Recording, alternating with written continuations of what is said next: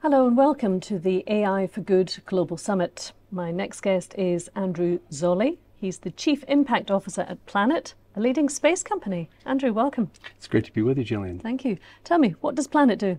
Planet designs, builds, and operates the largest constellation of satellites that look at the Earth in history. We orbit hundreds of satellites in an orbit that goes from the North to the South Pole, and as the Earth turns sideways underneath them, we image the entire planet every day. So every place on the terrestrial surface of the Earth and the near oceans we see on a daily basis. But, you talk about what you're doing. How does that benefit humankind? Well, we like to say you can't fix what you can't see. You can't manage what you don't measure. And we're here at the AI for Good Global Summit in part because we want to leverage the best tools, the best data in furtherance of sustainable development. That means ensuring that we reduce and then reverse rates of deforestation. It means using and engaging in agriculture in a more climate adapted kind of way. And in order to do those kinds of activities, you really need to have the best information possible. And the good news is that now we're actually collecting enormous volumes of information about the Earth, enough to be able to guide those behaviors and actually deliver sustainable development. So give us an example of what you're doing. Well, a good example might be a project that we're jointly running with our friends at Microsoft at their AI for Good laboratory and the Nature Conservancy, a large NGO. One of the SDGs, SDG 7, is focused on ensuring the delivery of efficient, ecological, and affordable energy for all. In order to do that, we're going to have to build enormous amounts of renewable energy. And tracking our progress in that goal is actually a challenge because lots of people are engaging in various activities all the time.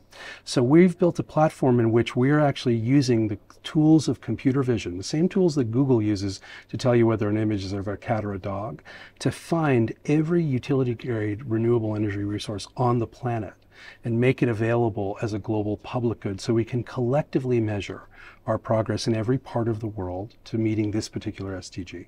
What would you like to see come out of the whole summit? Well, it's kind of an interesting moment. We have 7 years left before we actually meet, before the beginning of 2030. That's 7 growing seasons. So I should say rather, it's sort of 7 planting seasons and harvesting seasons. We have to do an enormous amount of work very quickly if we're going to both fulfill the 2030 agenda and avoid the worst effects of climate change. And in order to do that, we've got to be much more nimble than we have been. And we have to take the institutions that have the right provenance, they have the right governance, they have the right position in the world, and we have to make them more agile. We have to make them more effective. We have to guide their behavior so they can guide others' behaviors in the world. And that is really the UN. It's the entire UN ecosystem that must play a vitally important part in this.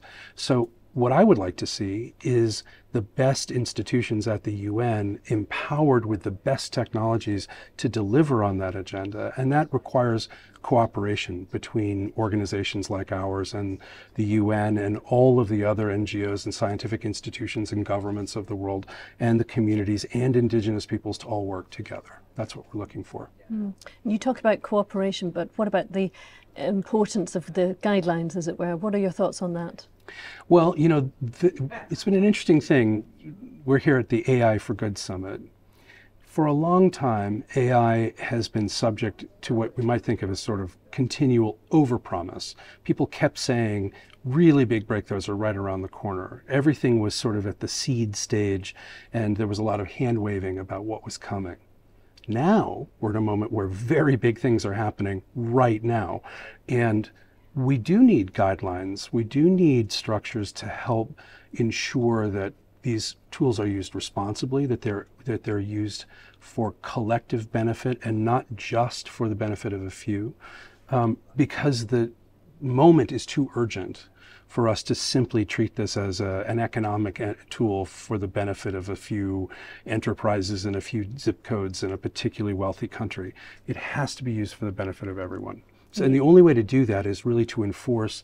Some of it is guidelines. It may not be regulations, and it may be regulations, but it's about establishing those and also establishing norms so that it's just expected that we use these tools in the right ways. You described it as being a pivotal moment. What do you mean by that?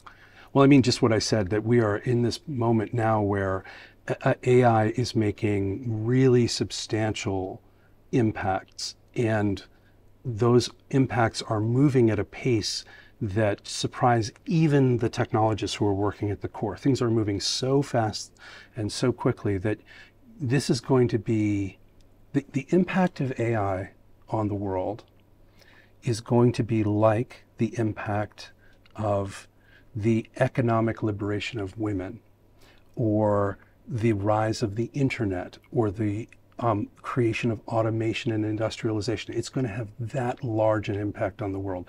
This is a new industrial revolution. It's at that scale.